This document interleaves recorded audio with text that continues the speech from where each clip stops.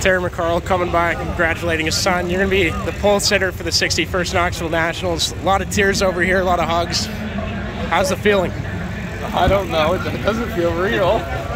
I just went out there and raced, man. That's all I could do. And I knew we were pretty decent those first couple laps. Guys kept missing the bottom. And I was just pretty stuck down there. And I thought a couple times I should probably move up, but I didn't know, man. Even when the 41 kind of railed me there in 1 and 2, when I felt like when I would rip a good corner, I kind of gain on it. I mean, he was gone. I was never going to pass it, but I just felt like judging myself off of him. If I could make a good corner, it was good. Going to be a good lap time. I could really get down the straightaway and just make sure I hit my marks. And man, I don't know. I feel like I'll believe it when I see the T-shirt. You know, I don't know.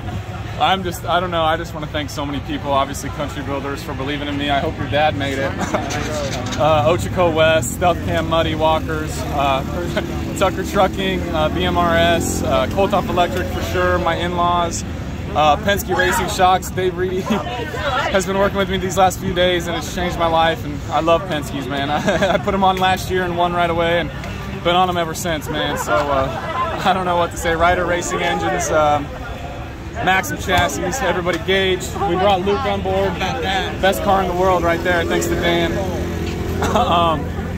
I don't know, man. So many people to thank. Bell Helmets, Ultra Shield Seats. We brought Luke on this weekend. He's been helping me a lot, just kind of overseeing stuff so I can go kind of pay attention to be a driver and watch the racetrack and stuff. A guy that I actually trust with motors and fuel and stuff. So, and Gage, obviously, it's just been me and Gage all year. And I don't know, man. That's I don't know. I still don't feel like it's real. I'm trying so hard not to cry. So a lot of emotions running through you. Obviously, you just announced to everyone you're going to have a baby coming, baby on the way. In February, yeah. We've been it hasn't really been too much of a secret, honestly, for the last couple months. But yeah, it's been an amazing day. I didn't even know she posted it this morning, and I woke up and had about 15, 20 text messages and was like, oh, she must have told everybody.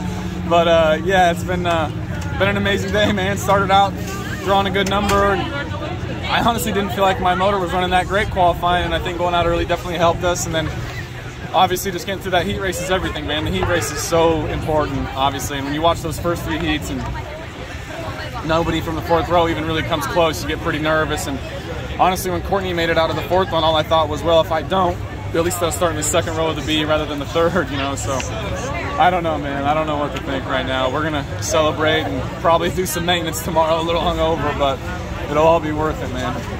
Last thing, and I'll let you guys celebrate, but we walked the track before the heat races, talking about that engine you had. How glad are you that you stored that one away, and how much power does it have?